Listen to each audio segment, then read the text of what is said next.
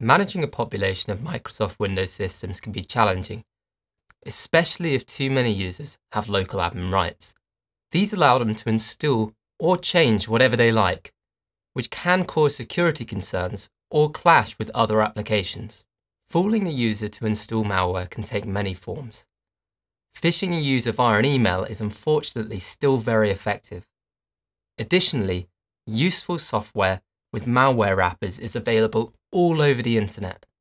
Many of these will require local admin rights to install. One of the primary concerns around removing local admin rights is that it will mean more work for your IT team, as users always need local admin rights to install new applications or run updates for older ones they're already using. This is why we've built our privileged endpoint management product. In essence, it allows organizations to remove local admin rights from users, but associate those rights with approved legitimate applications and processes, whilst auditing every elevation.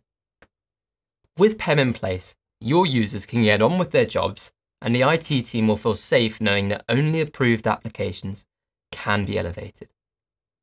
However, there are so many different users with so many different requirements, it can be hard to know exactly what is and isn't a legitimate use case for different users. With PEM's learning mode, you can start by taking away all local admin accounts from day one. Users continue to work as normal while we learn baselines of what user groups really need. These baselines drive your first policies.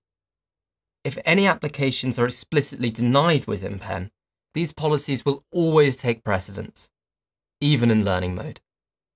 Running applications with PEM is as simple as going through the Windows right-click context menu and selecting Run as Administrator with PEM. From learning, you can switch into default mode, where only explicitly approved applications can be elevated. If a user then encounters a new application they need to run, they can request an allow policy.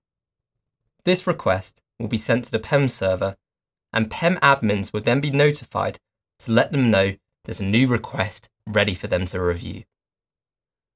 Once the request has been approved, subsequent users who wish to use the new application will be granted automatic access, providing the policy applies to an AD group they are in.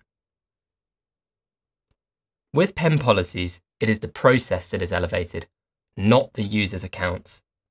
This means PEM maintains user context. Therefore, files, etc. are saved to the user's defaults, rather than administrator defaults.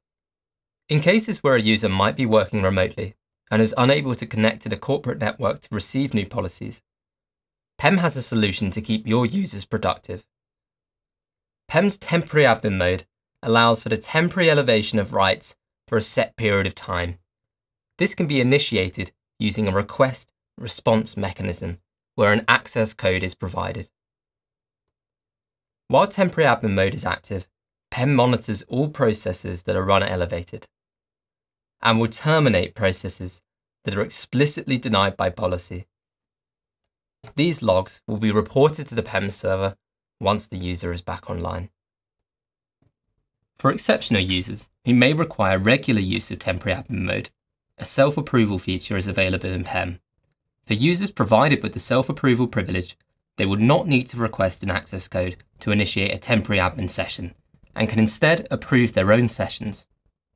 It's all about managing many different users and many different applications with minimal effort and maximum compliance.